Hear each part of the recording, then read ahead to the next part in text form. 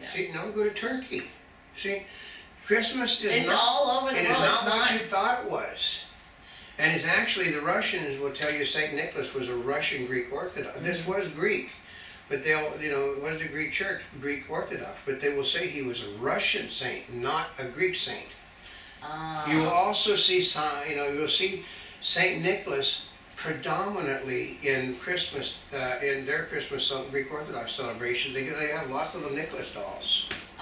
Yeah, that's true, huh? Yeah. So St. Nicholas was famous for his generous gifts to the poor, in particular to these 3 impoverished daughters of a pious Christian with dowry, so that they would not have to become prostitutes. I noticed that there's 3. Yep. Wise men. And he's very religious from an early age and devoted his life entirely to Christianity. In Europe, more precisely, the Netherlands, Belgium, Austria, and Germany, he's still portrayed as a bearded bishop in canonical robes. Yeah, see, I told you that's what they wore, the big flowing things. Okay, have you ever, okay, here we go. Look at pictures of Cossacks from that time period. They have the big flowing robes. Oh, that's true, they do. St. Nicholas usually has the robes, he doesn't have the pants. And the riding boots, the gloves, and the hat like this, except it's put over on the, you know, like that. So, see? Does it mean something different if it's from one side or the other? Yeah, I wonder. whether you're going to get bopped or not, I think so. Yeah, they do that, you know, because you do that in some of, you know, based on an earring or color. Like, even in Japan they do that. Yeah. Depending on what you wear, it signifies whether you're available or not. Yeah, like, I love this. In 1807, in 1087, the Italian city of Barbary, wanting to end the profitable pilgrimage industry, the Times mounted an expedition to locate the tomb of the Christian saint and procure his remains. The record was desecrated by the Italian soldiers, and the spoils, including relics, taken to Barbary, where they are kept today. Well, basically, it means they were licensed grave robbers, called an archaeologist today. A basilica was constructed the same year to store the loot, and the area became a pilgrimage site for the devout, thus justifying the economic cost of the expedition. He was later claimed as a patron saint of many diverse groups, from archers, sailors, and children to pawnbrokers. He's a patron saint of both Amsterdam and Moscow, which is what I told you. See, that way we just keep expanding, don't we? But they said numerous parallels have been drawn between St. Nicholas and the figure of Odin, a major god among the Germanic people prior to Christianity. Since many of these elements are unrelated to Christianity, there are theories regarding the pagan values of these things. Germanic people were Christianized and retained elements of their indigenous traditions, serving various forms and such and such. But Odin was built, you know, big, fat, and it was referred to by many names, some of which described his appearance and functions and so forth. Let's see, Långbarr, meaning long beard, and Jonar, Yule figure. Wow. Yeah. Children would place their boots filled with carrot straw or sugar near the chimney for Odin's flying horse, Sepnar, to eat. Odin would then reward these children for their kindness by replacing Sepnar's food with candy or gifts. The practice still survives in Germany, Belgium, and Netherlands, which became associated with St. Nicholas since Christian days. In other countries, been replaced by a hanging of stockings at the chimney. Isn't that something? I think the stockings are better, because I can only imagine if you put your boots out with food in them. Yeah. It would make, first of all, Matt's would be pretty stinky. I know, we got Dutch. But maybe the horses didn't care. We got Dutch folklore now. Because in the Netherlands, such as in Belgium and Luxembourg, St. Nicholas, often called the Good Saint, is aided by helpers, commonly known as Zwart Piet in Dutch, or Black Peter, or Pierre Fouettard in French. His feast on December 6th came to be celebrated in many countries with the giving of gifts. However, in the Netherlands, the Dutch celebrate on the evening of December 5th with a celebration called Pakjes Saban. Okay. See. Deutschland. In the Reformation in the 16th and 17th centuries, Europe, many Protestants and others changed the gift bringer to the Christ child or Christ Kindle. That's Christ child and Christ Kindle is like Chris Kringle. Chris Kringle. Isn't that amazing? And the date for giving gifts changed from December 6th to Christmas Eve. You realize we're doing the most god-awful big explanation ever done on Christmas and Santa Claus? But you know, it's like everybody takes it and then, because, oh yeah, they used to move to and create their own celebration. We're giving you, we're telling you why, how, and stuff. Here we go. I loved it. Tradition holds that Saint Nicholas, Santa Claus, you know, Chris. They arrived by Spain? Yeah, right. From Spain in mid-November, carrying a book that contains notes on all children who need a child has been good, naughty or nice. The naughty or nice list. During the subsequent 3 weeks, Saint Nicholas is believed to ride a white gray horse over the rooftops at night, delivering gifts throughout the chimneys to well-behaved children, while the naughty children risk being caught by Santa Claus aides that carry jute bags and willow wains. You can guess what they did with the willow. If it was in Mesopotamia or Rome, they'd yeah. So I noticed though. Didn't we just hear that? I noticed though that they've had reindeers and they have horses, depending on who they're just talking about. Yeah. In contrast to Santa Claus is an elderly, stately, and serious man with a white beard, with white hair and a long beard. You know why sometimes he's probably horses versus reindeer? Because they didn't know what reindeer was. That's right. So they knew what horse was. Reindeer came from the north because when they all settled upon the fact that Santa Claus came from the north. And so, somebody just breaking the law. I love that. If Santa Claus came from Spain, which is not the north, I know. The south, then right? Yeah. Well, no, he came from. I remember seeing this when I was young. The celebrations they still do. Well, when I was young, they did the celebrations of Santa Claus of Saint Nicholas coming ashore from a boat. Really? Yeah, I did remember seeing it. You know, back. I think it was done in Spain, Portugal, and the Netherlands, places like that. But they did it. But Santa Claus wears a long red cape over a traditional white bishop's top, and you know that outfit that the church knows they the wear. Bishop.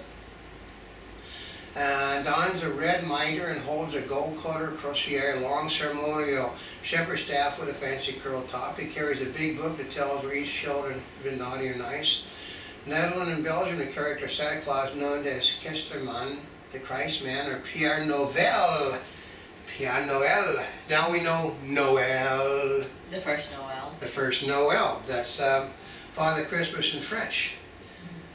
Although for kids, Santa Claus is the predominant gift giver in the Netherlands. In December, 30% of the population only give presents on Santa Claus Day. Christmas is used by another fifth of the Dutch. They get lots of presents in the Netherlands, folks. What? You know, 20%. They're divided up like 3 different times you can get presents in the Netherlands. In Belgium, presents are given to children only, but to almost all of them on Santa Claus Day. On Christmas Day, everybody receives presents, but only with Claus's help. But often without it. Yeah. Yeah. And in Scandinavia, they do it a little bit different. Because in the 1840s in Nordic folklore, yes, they did do that, right? Yeah. Tomte or Nisse started to deliver the Christmas presents in Denmark. The Tomte was portrayed as a short bearded man dressed in gray clothes and a red hat. You know, I went to school in Denmark. I don't remember seeing that. I know, but I saw it. I'm older. What happened was... Oh, you know what? I might have seen him, but I didn't realize he was supposed to be... You didn't know what that was, so... Yeah. This new version of the age-old folkloric creature was obviously inspired by the Santa Claus traditions that were now spreading to Scandinavia. Well, Hans Christian Andersen, one of the most famous Danish authors. I'm trying to remember. Did he have something about Santa Claus? Oh yeah. Basically, it was. You know, he did it with his people. You know, that they did their version, and that's how it was done. So by the end of the 19th century, the tradition had spread to Norway and Sweden, which actually, I'm surprised it took that long, because you know how close Denmark is to Norway and Sweden? Yeah. Replacing the Yule goat. Because the people in Sweden always take the ferries over to Denmark to drink. And I like it to refer to him as the Yule goat. Even though because they have goats up there. Yeah, because they didn't have. It's got to be what was in the country. And there was a Yule, but it keeps coming back to these words. Yule. Oh, you know what? Santa There is Claus. oh, you know what? There was a little short bearded man with a Yule goat going. Yeah. Remember, it's a small world. Go look in a small world at Christmas time if you go to Disney, and you're going to see all of these things right here. So the same thing happened in Finland, which actually is further north, but there's a more human figure retained the Yule goat name. But even though the tradition of the Yule goat as a bringer of presents is now all but extinct, a straw goat is still a common Christmas decoration in all of Scandinavia. Yeah, but yeah, I don't remember. Do they have horses? Never going to get to Father Christmas, which basically is by Leslie Briscoe. You know. Oh, really? Remember Albert Finney and Father Christmas? No. He's dressed up as Father Christmas. All the people dancing around. So, but he dates back as far as the 17th century in Britain, and pictures of him survive from that era, portraying him as a jolly, well-nourished, bearded man dressed in a long green fur-lined robe, which is basically what Father Christmas does not dress in a red outfit. We did that. We did that for books and movies, folks. Oh, really? He typified the spirit of the good. Oh, is that because he's Father Christmas? So he's in green because of a Christmas tree? That's right. And he's reflected as the ghost of Christmas present in Charles Dickens' festival Christmas classic, A Christmas Carol. A great genial man in a green coat lined with fur who takes Scrooge through the bustling streets of London on the current Christmas morning, sprinkling the essence of Christmas into the happy. Go look at the older versions of A Christmas Carol, and you're going to see some differences between the European version and the American versions of the Christmas Carol. European versions are all Father Christmas. American versions tend to have a little bit reddish outfit. Ah. Yeah.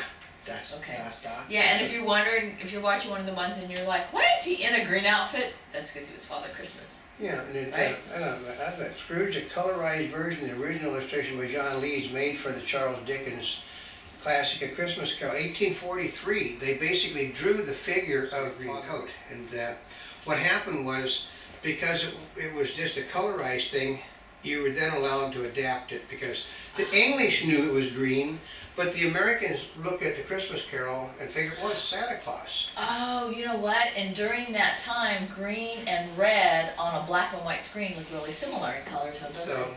So it was assumed. That's if you're watching it on TV.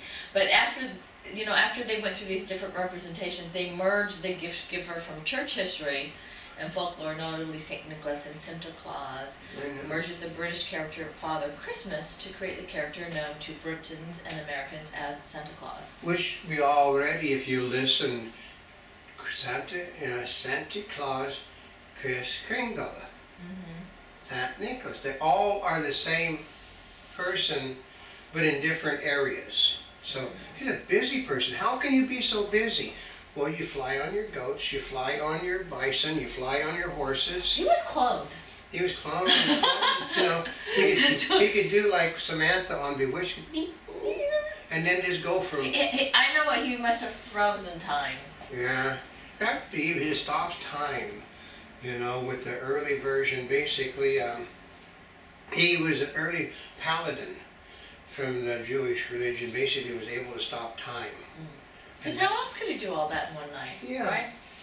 Right? Basically in British colonies and North America later, the British and Dutch versions, the gift givers merged. The Washington Irving story, Santa Claus was Americanized into Santa Claus, but lost his bishop's apparel. Was first picture as a thick-bellied Dutch sailor with a pipe in a green winter coat. Oh. Yeah. Ho, ho, ho, ho. With his fur hat off to his side, his little pipe, and his sailor's outfit. So basically it was a satirical comic. Yeah. Right. Yeah, but... and they would not be wearing bright red if they were a sailor, would they? No. In 1821, the New Year's a book, A New Year's Present to the Little Ones from 5 to 12, is published in New York. It contains Old Santa Claus, an anonymous poem describing an old man on a reindeer sleigh bringing presents to children. Isn't that something? Basically, from this came a visit from St. Nicholas. It was the night before Christmas. The New York Sentinel in 1823. Anonymous again. Isn't that something? Many of his attributes are established in this poem, such as riding in a sleigh that lands on a roof, entering through the chimney, and having a full bag. St. Nick's described as being chubby, plump, and a jolly red old elf, and a little round belly that shook when he laughed, and a bowl full of jelly, in spite of which the miniature sleigh and tiny reindeer still indicate that is physically diminutive. The reindeers were named Dasher and Dancer and Prancer and Vixen. Comet, Cupid, Donner, Blitzen, Dunder, and Blitzen came from the Dutch words for thunder and lightning, which were later changed to the more German-sounding Donner and Blitzen. Oh. Didn't think there was this much history about this stuff, folks. No. I know. So as the years passed, Santa Claus moved into being a large, heavy-set person. In other words, he had a bowl full of jelly. Yeah, he basically, because he'd eaten all this stuff. He ate all the cookies. Yeah. Right? Everybody, okay. I know, I'm Deutschlander. We used to leave we left Pfeffernuts, which is basically little. It's a combination between Jewish stuff and German, because they would be basically, as my father said, you can kill a person throwing a Pfeffernuss and hitting him in the head. They were hard. They're hard. And they were hard because they were meant to last through the winter. Through the winter, and basically you would leave them for St. Nicholas, and that's why you left drinks out, like hot chocolate or milk or something, so that you could dip the Pfeffernuss. Oh. So that's how that came about. I love Pfeffernuss. They're very god awful expensive today. They are. Yeah. So anyway, as the years passed, remember we said Santa Claus became heavyset? Part of it is remember the name Thomas Nast, which you mentioned before, the American cartoonist? And he was one of the first that illustrated Santa, and this was in 1863. It appeared in Harper's Weekly. And in that illustration, January 3rd, 1863, he thought it was after Christmas. Yeah. Instead of before. Yeah. So that may be one of the reasons why they think Santa Claus came from the North Pole? Yeah, and like I said, basically we have, basically Santa Claus and his works by George Webster, who wrote that Santa Claus's home was near the North Pole. Became well known. A boy from Canada writing in Children's Magazine said, if we didn't live so very far from the North Pole, I would ask Santa Claus to bring me a donkey, because that's what they would have had in the country. Remember, you couldn't write about something you'd never known about. They didn't know about reindeer until somebody actually went to that part of the world and basically wrote about it. So, but actually, here we go. The idea of a wife for Santa Claus may have been the creation of American